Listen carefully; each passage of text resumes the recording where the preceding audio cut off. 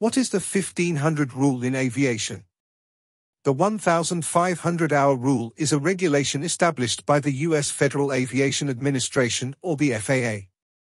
It requires pilots in the United States to have a minimum of 1,500 hours of flight time before they can become airline transport pilots. The highest level of pilots required to operate large commercial aircraft are airline transport pilots. To become an ATP before the 1,500-hour rule, pilots only needed 250 hours of flight time. However, because of a few flying accidents, the FAA carried out the new rule in 2013 to further develop pilot preparing and security. Pilots are required to have a minimum of 1,500 hours of total flight time as well as specific types of flight experience, including cross-country flying, instrument flight, and night operations.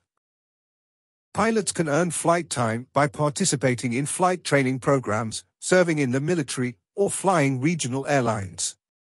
The FAA has maintained that the 1,500-hour rule is necessary to ensure the safety of commercial air travel, despite the fact that it has been the subject of controversy, with some arguing that it places unnecessary barriers in the way of entry for potential pilots. Please like and subscribe for more fly facts.